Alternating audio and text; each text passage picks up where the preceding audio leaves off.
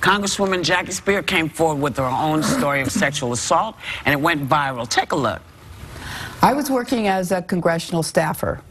The chief of staff held my face, kissed me, and stuck his tongue in my mouth. So I know what it's like to keep these things hidden deep down inside.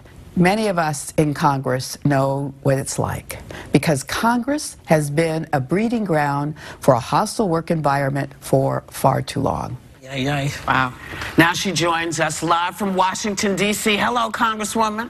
Good morning. Congresswoman Speir, it's Joy Behar speaking. But before we get into that topic, we were just talking about yesterday's terror attack. The administration is saying they want to step up extreme vetting. And I made the point that that might help a little bit, but there are tourists coming over here. Anybody could actually do what this guy did yesterday.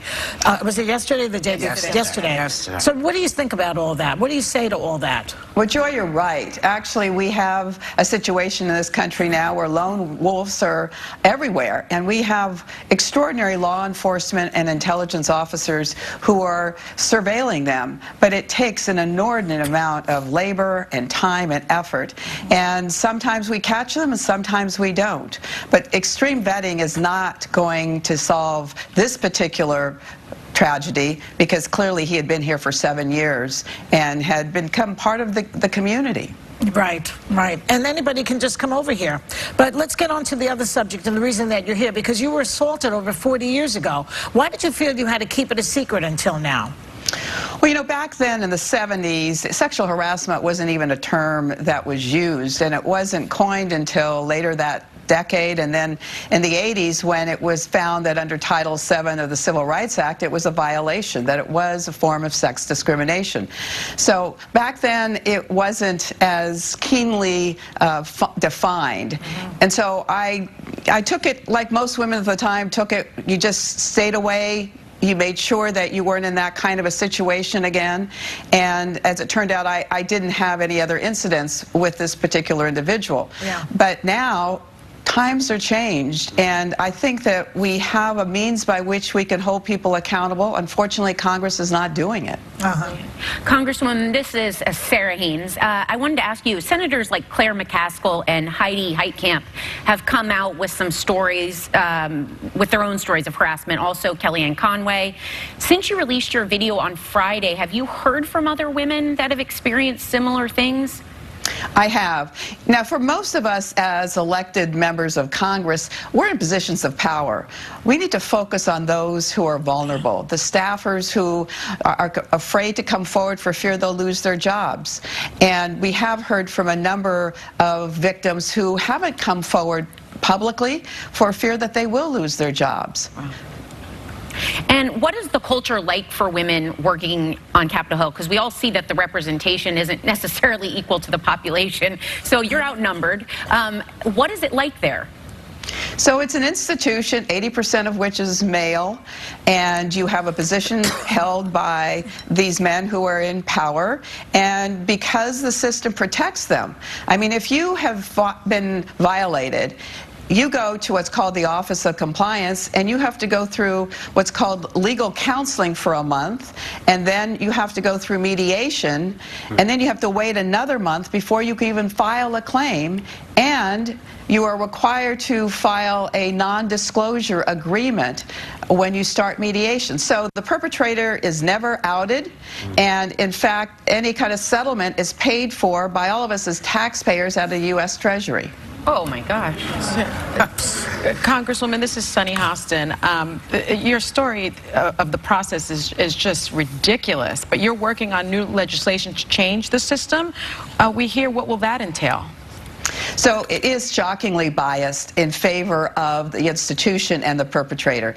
So besides requiring mandatory training on sexual harassment for both the members and the staff, we're going to change the process. So we're going to shorten the length of time that you can file a claim.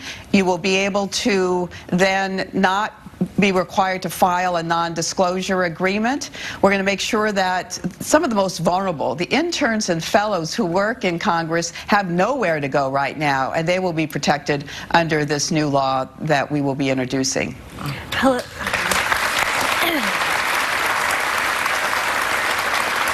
Hello, Congresswoman. This is Meghan McCain. So I just want to switch gears here. We've been talking a lot about Mueller's Russia investigation since it began. You are a member of the House Intelligence Committee. Can you tell us what we can expect, and who do you think should be nervous at this moment?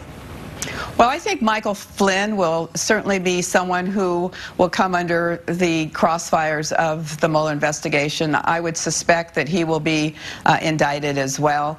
I think that the Mueller investigation is doing an extraordinary job of being non-political, looking at the law and basing their decisions on the law.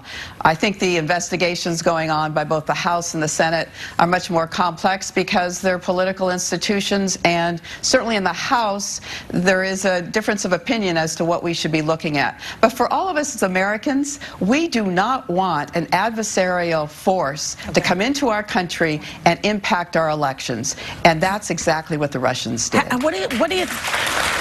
What do you think about Trump dismissing Papadopoulos as an errand boy? What do you think about that?